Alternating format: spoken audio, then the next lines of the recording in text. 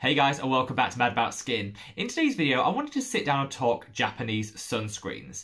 Ever since the Korean sunscreen scandal broke like 2 years ago, lots of people have been reaching for Japanese sunscreens as a lightweight, elegant alternative to those Korean sunscreens which weren't living up to the brand's SPF claims. There's been some recent testing done on Japanese sunscreens, and I'm delighted to say that quite a few of the brands did pass. There were of course a couple of fails, which I will come on to later in the video, but I think some of this testing opened up a wider discussion around Japanese sunscreens in general. That's what I sit down and talk to you today. So sit back, relax, and let's talk Japanese sunscreens. Now, before we jump into the results of this testing and discuss my thoughts and feelings on Japanese sunscreens, I do want to call out just one thing first. Of course, when we talk Japanese sunscreens, we are of course talking those Japanese brands which sit below the Japanese standards and regulatory framework. I'm aware that you shouldn't just cast every single brand that sits beneath those all as the same. There's so much variance and things to consider, which I'm going to come on to later in the video. The first thing that I want to call out when it comes to Japanese sunscreens is it's really difficult to find a cruelty-free option. The reason for this is a lot of Japanese brands sell and export to mainland China, which mandates animal testing on all sunscreen products. This can be problematic because it's very difficult to find a Japanese brand which doesn't export into mainland China, and so if you are looking to buy entirely cruelty-free skincare, then perhaps you'll have to look elsewhere for your sunscreen than out of Japan. There are a couple of exceptions to this, which I will leave in the description box below if you do want to check them out in more detail, but I think if you're looking to be entirely cruelty-free, maybe Japan isn't where it's at in terms of sunscreen. Another thing that this testing revealed was the relatively lower levels of UVA protection afforded by some of the most popular Japanese sunscreens.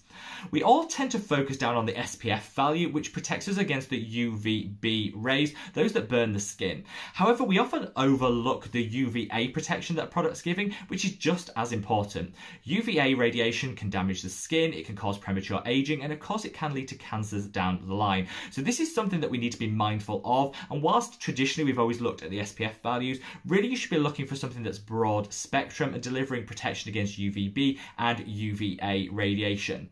This actually led the people conducting this test to conclude that you get a better overall level of protection from European sunscreens. However, Japanese sunscreens tend to feel better on the skin, apply better, and give a more cosmetically elegant feel.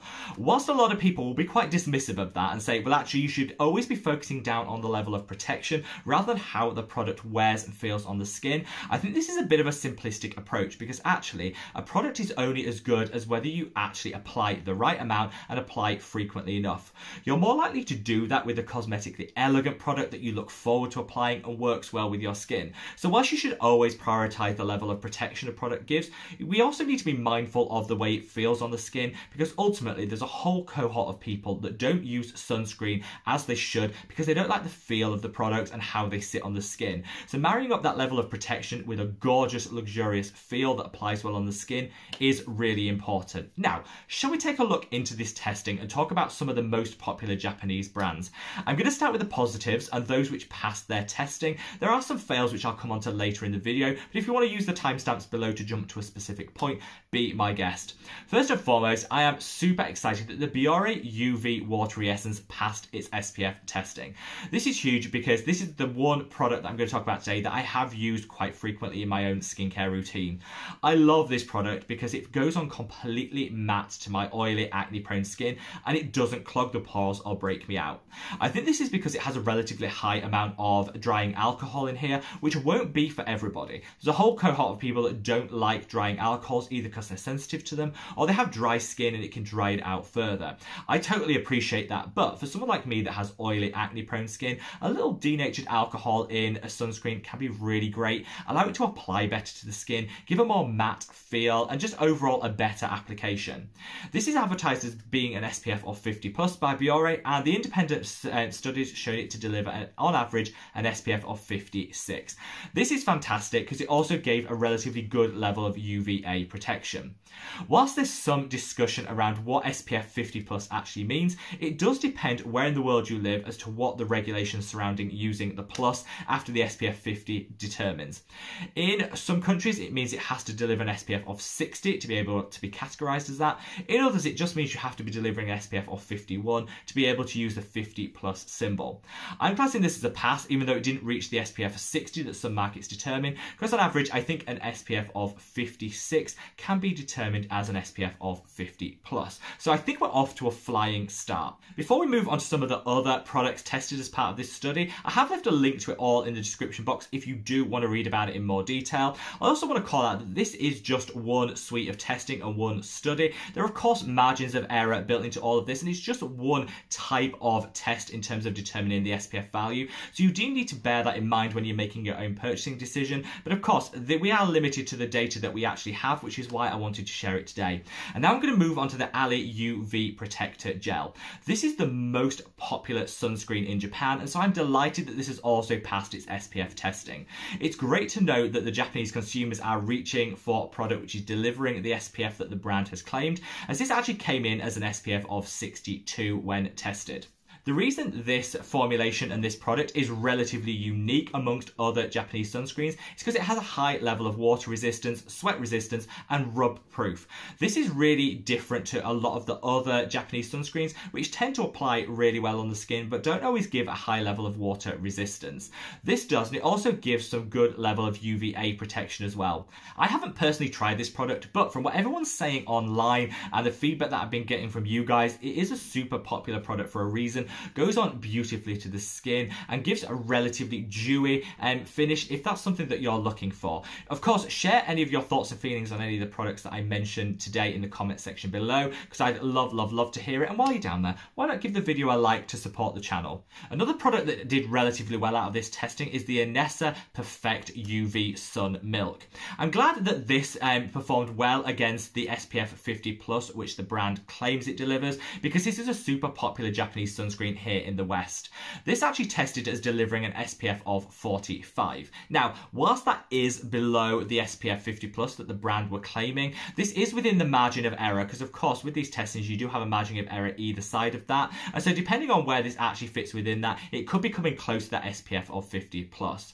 Whilst a lot of people might be looking elsewhere on hearing this, because of course they want something that delivered in excess, even with that margin of error of that SPF 50 plus claimed, this is a super popular product, applies really well to the skin, and you know, I think we all have to be mindful of the level of protection we need, taking into account our own skin type, the UV levels of UV radiation wherever in the world we live, and of course any underlying medical conditions that we might have and might make us more photosensitive and susceptible to burning.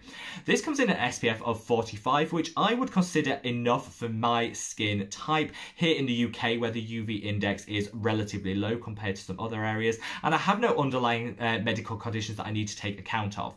This gave an okay or average level of UVA protection as well, and whilst some might be disappointed with these findings, other people might be delighted if this is their tried and tested favourite, that it came close to that SPF 50. I'll leave you to make your own assessment and judgment on that, but I did just want to call out the testing on this one. Finally, I want to call out the Skin Aqua Super Moisture Gel. I've actually already covered this in a separate video, which I will leave a link to up there if you want to know some more details about this product specifically, how it's formulated and how it applies to the skin. This also tested, as with the Anessa one, as an SPF of 45. This is slightly below the SPF 50 plus, which the brand was claiming, but again, within that margin of error, so we do need to take account of that. Again, I'll leave you guys up to make your own decision on whether that's a product that you want to consider a pass or a fail, want to purchase from or not. But again, it's good to have that actual SPF value under those independent third-party testing, so we can really make an informed consumer decision. Now, before I come on to my thoughts and feelings on the overall Japanese sunscreen market, there are two fails that I want to call out. First and foremost is the Curel UV Protection Essence. This is advertised by the brand as being an SPF of 30, but the testing showed it was delivering an SPF of just 9.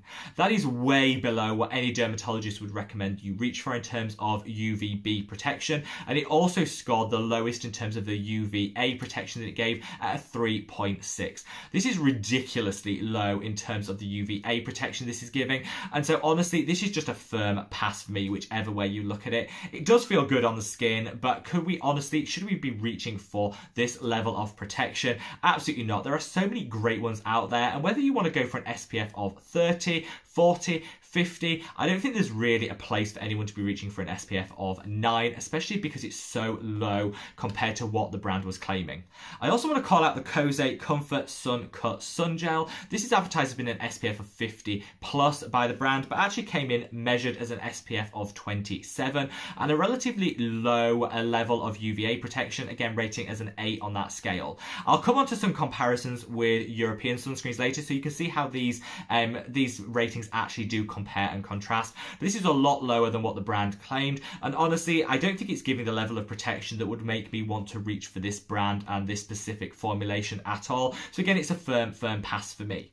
So, taking into account all of this, what are my thoughts and feelings on Japanese sunscreens going forward? Well, I go back to my original point that it's really difficult to find a Japanese sunscreen which is entirely cruelty-free. This is something that matters a lot to me when I come to making a purchase, which is why I tend not to gravitate towards Japanese sunscreens. However, it's not the primary motivating factor for everyone when they come to make a purchase, and I totally understand that. So beyond just that factor, I think we do need to be mindful that a lot of the brands tested did fall below their advertised UVA protection. I think as a market, the Japanese sunscreen market seems to be very focused on delivering great UVB SPF protection, which is fantastic, but I don't think it's a market which really gets to grips with the UVA protection in the same way. This is really important because I never think we should neglect the UVA protection, and whilst a lot of people might be mystified as to what these UVA figures really mean, does 8 in the case of the Kose Sun Gel, is that good, is that bad? Let me give you a little bit of an example. They tested alongside all of these in the same way a lot of European sunscreens and concluded that European sunscreen formulations generally gave a better level of UVA protection than their Japanese counterparts. The best performing was from Biore with their Photoderm Max sunscreen, which can be a little bit difficult to get here in the West, but is super popular in Japan. That gave an SPF of 87 in these testing, way in excess of the 50 plus that was advertised, and it also gave a UVA rating of 67. This is like sky high when it comes to UVA protection, and when you compare and contrast that to the 8 given by the Kose or the 3 given by the Curel, you can really see the variance in protection that you're getting from what appear to be very similar products. I want to call this out because I think this is the main reason why the Japanese sunscreen market isn't my go-to, that alongside the animal testing issues that I called out for earlier.